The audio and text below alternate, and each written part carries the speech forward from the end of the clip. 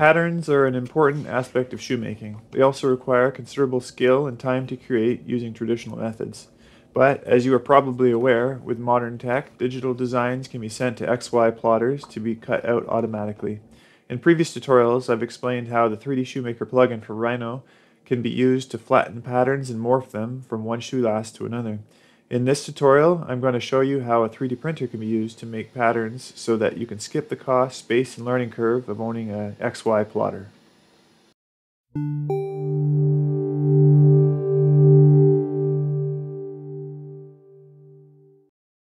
Note that when I say shoemaking patterns, I'm referring to the patterns used to create the shoe materials and not the shoe materials themselves, though there are some attempts to 3D print these too. And I should also add that the term shoemaking patterns really covers two types of patterns. The first type includes flattened insole patterns. This is just the bottom of the shoe last flattened down. There are no artistic details drawn on the pattern, as it is just the functional outline of the insole. Similarly, the medial and lateral flattened patterns are just the medial and lateral sides of the shoe last flattened.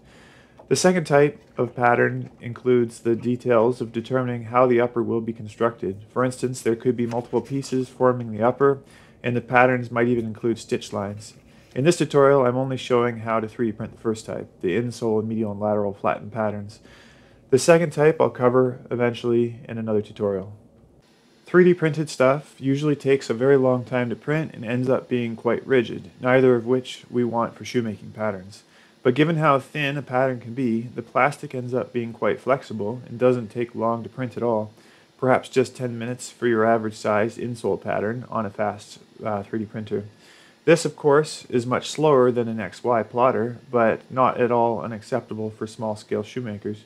Really, it's the manual effort of getting a job going that matters more so than achieving the fastest possible results. As far as what material to use, just about anything will work. You don't need a flexible filament like TPU, given how thin patterns are. Either PLA or PETG are inexpensive. A set of patterns might cost around $1 and can be recycled by some filament suppliers. And as far as what 3D printer to use, the main thing you want to ensure is that you have a large enough build volume. I'm using a Bambu Lab X1C, which has a 256mm cube build volume. When oriented diagonally, I can print up to a men's size 10 depending on the shoe shape. This obviously isn't great, and that's one reason I'm eagerly awaiting Bambu Lab's eventual XL printer. A clever idea I came up with recently was to stack 3D printing patterns on top of one another like a sandwich so that only a single job needs to be queued up, saving manual work. This is of course only possible if your 3D printer can do multiple materials such that dedicated support material can separate the layers of patterns. This is a great use of Bambu Lab's AMS. As far as what support material to use, I typically print parts in PETG and support with PLA, as I demonstrated in my previous tutorial on 3D printing shoe components. Given these materials don't adhere, they break away nicely. You do start to run into problems though when you have more than 2 layers of patterns, as the middle ones can start to get encased by the PLA. Perhaps this could be solved geometrically, but a simpler alternative would be to instead print the patterns with PLA and support with a soluble material like Polymaker's Polydissolve S1, albeit at somewhat more expense. With this approach, you could in theory print hundreds of patterns vertically in a single job. The question you might be asking now is, where do you get 3D models of shoemaking patterns to do this with? Well, here on 3D Shoemaker, of course. You can now specify on the ordering form that you want 3D models for your patterns rather than, or in addition to, 2D PDF or DWG files. A quick tip if you are using Bambu printer with an AMS and want to stack patterns vertically.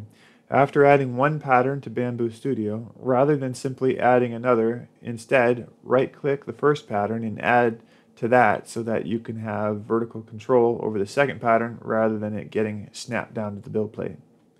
In a future post, I'll show how to create shoemaking patterns for 3D printing in the 3D Shoemaker plugin for Rhino. And I'll also get into the second type of shoemaking pattern, the ones with specific style attributes.